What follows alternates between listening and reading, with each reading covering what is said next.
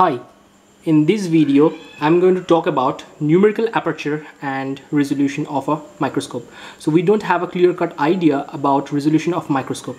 We hear a lot of terms like resolution, limit of resolution, and resolving power of a microscope, but we don't have clear idea about what is resolution of a microscope. So for resolution we need some idea about the numerical aperture. So here in this video, in the earlier video, I have talked about what is the numerical aperture of a lens. So numerical aperture of a lens is actually the capability of the lens to gather light information. So it gathers light in a form of light cone. And for numerical aperture, we have written numerical aperture like numerical aperture is mu times sine alpha, where alpha is the half angle with the optical axis. So now we have to talk about what is resolution. So here we have 2 points and there is a certain distance between these 2 points. So we can differentiate easily, these are 2 different points. Now if the distance between these points are this much less, still we can differentiate that these are 2 points. And now if the distance between these are like so small, we can't really differentiate between the 2 points. So we need to understand what is the parameter on which we should tell these 2 points are resolved or these 2 points are not resolved. So there is a Rayleigh criterion. So Rayleigh have given a criterion on which we can say how these 2 points are resolved or not resolved. Say for instance, the light from this point will go and this would have a specific intensity pattern, and same for this point also. Light from this point would go and produce some intensity pattern. Let us draw the intensity distribution and understand what is the limit of resolution. Okay, so here in the graph we have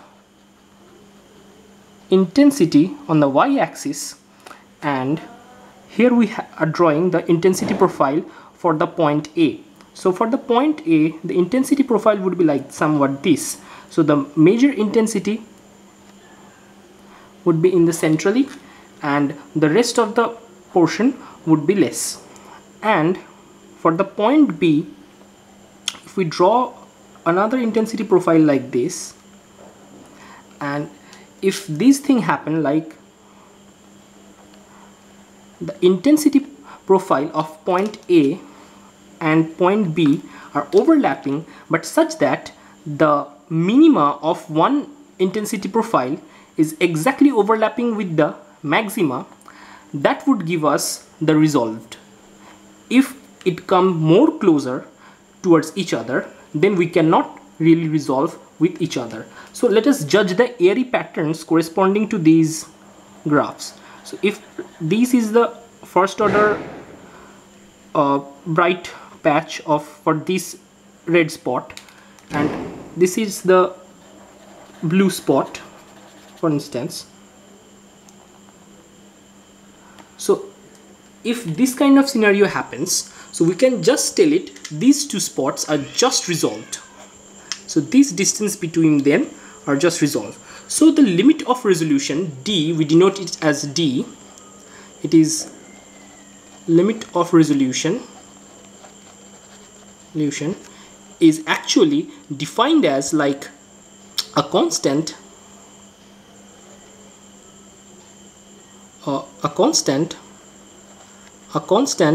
times lambda divided by numerical aperture of the microscope, or we can write it as lambda by mu sine alpha, where mu is the refractive index of the media.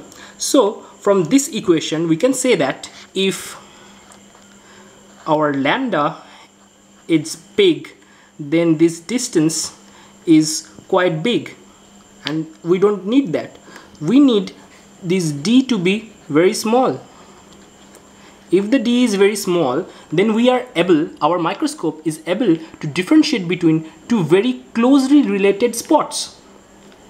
So for how to increase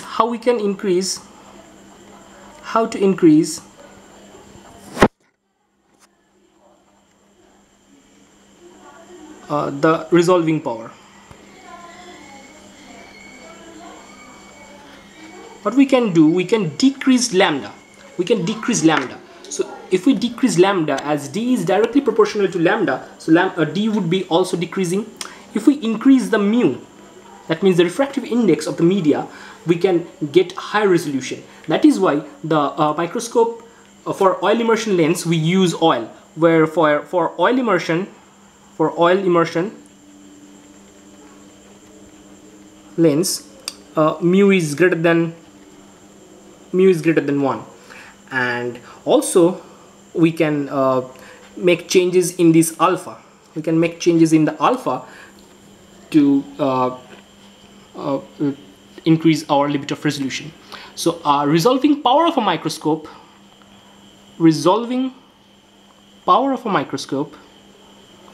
is inversely proportional to this limit of resolution. So the microscope which have very low limit of resolution, the resolving power of that microscope would be high. In contrast, a microscope which has a big limit of resolution, its resolving power would be low. So what is the general resolving power, and what is the general smallest distance? What is the realistic value of d? What is the realistic value of d?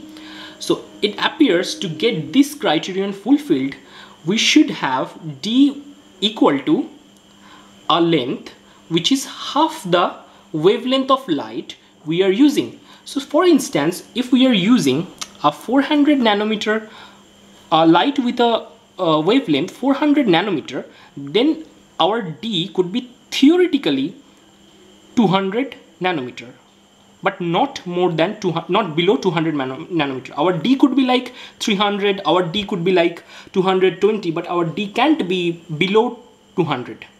So that is actually the diffraction limit, beyond which we cannot differentiate between two spots. So this is all about the numerical aperture, resolution, and how these two things are related. Hope you liked it, you enjoyed it. Please like and subscribe.